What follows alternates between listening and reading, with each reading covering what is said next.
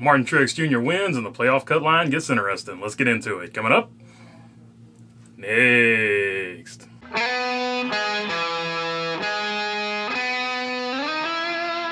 What's going on, everybody? Hope you're doing good today. Got the live stream tonight, so make sure you check that out. If you're new to the channel, would appreciate your subscription. All right, Martin Truex Jr. wins the race. Mondays and Martin Truex Jr. What better combination? In fact, look at this meme right here. Pretty funny, but it does make a pretty good point right there. There's also one with 7.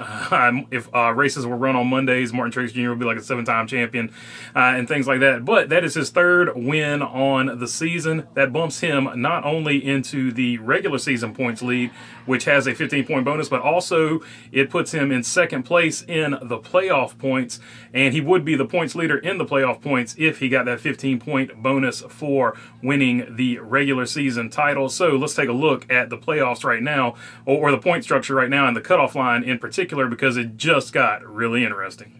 Let's go regular season points first. You see Martin Truex Jr. right there in first. 17 points behind him is William Byron, and then it's going to be a nice distance 3rd place for Christopher Bell at 62 points behind. 66 points behind is Denny Hamlin and Kyle Busch, who had a terrible day. We'll get into that in just a minute, at minus 74 points. So it looks like it's going to be, for the regular season title, looks like it's going to be a shootout between William Byron and Martin Truex Jr., barring both of those guys having significant trouble like Kyle Busch had today.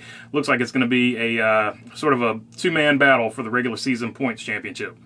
That being said, of course, the regular season points championship, not all that important anymore, because it's all about the playoffs these days, whether you like them or not. William Byron is leading that right now with 4 wins, 22 playoff points. But like I said, if Martin Truex Jr. can win the regular season championship, that would vault him in front of Martin Truex Jr. via those 15 extra points for winning the regular season title. Martin Truex Jr. right now, though, in 2nd with 3 wins at 18 playoff points. Kyle Busch in 3rd with 3 wins, but only 17 playoff points. This is where those stage wins start to matter. Then you got Kyle Larson in 4th, Ross Chastain, Denny Hamlin, Ryan Blaney, Tyler Reddick, Christopher Bell, Joey Logano, and Ricky Stenhouse Jr. Kevin Harvick and Brad Keselowski and Chris Buescher, I think, are pretty much basically locked in at this point. But then you get to the cutoff line. 15 and 16, the last 2 guys in. Bubba Wallace at +2, Micheal McDowell at +1. Then you've got Daniel Suarez, first man out, at -1. AJ Allmendinger -20. And then Ty Gibbs and Alex Bowman at -41 and -42. A piece. Now, if they can put together like a really good run where you win a couple of stages, they could still point their way in. But I'm going to say at 41 and 42 points behind, these guys are in must-win sort of territory, unless the guys in front of them have some trouble. But AJ Allmendinger, Daniel Suarez, Micheal McDowell, Bubba Wallace can all still point their way in. So just getting really, really exciting down there. And of course, Chase Elliott, you don't see him on this list because he is at minus 60-something points behind all these guys. So he is definitely, in my opinion, in a must-win situation. That is definitely going to be very intense going forward, but let's get back to this race real quick and look at who had a good race and who had a bad race, because I kind of skipped over that to talk about the points. Martin Truex Jr., of course, with the good race and taking over the points lead for the regular season to give them 15 bonus points. Joey Logano had a good run. He made up for a bad track position at the beginning of this race, but had a very, very good car. I don't know if he had anything for Truex, but definitely a good run for him. Kyle Larson, at times, was on various tire strategies. He looked fast at points. He looked like he was just holding track position at points, and definitely was a track position race. But I enjoyed the race overall. And shout out to NBC, obviously, for, even though it was a blowout, they were showing the racing throughout the field, which is something I want Fox to do. Anyway, Kevin Harvick, good race for him. 4th place finish there. Brad Keselowski, 5th place finish, good momentum. RFK continues to keep building on that momentum going forward. Tyler Reddick, good race for him. Denny Hamlin, good race.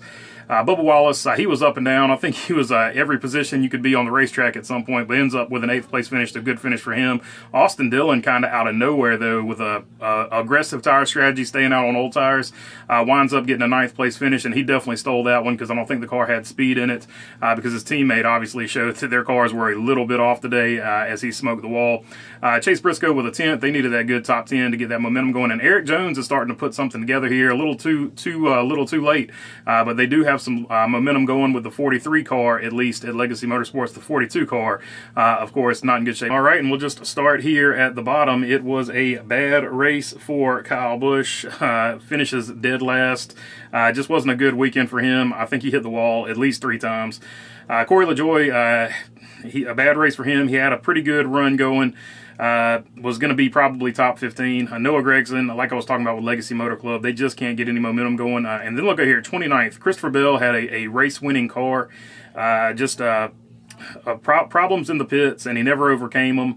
And then just a little bit of frustration, overdrove the car sort of late in the race and ends up finishing 29th. Ty Gibbs, another guy that had a really good car, ends up finishing 27th after getting basically roughed up by everybody in the field, it looked like.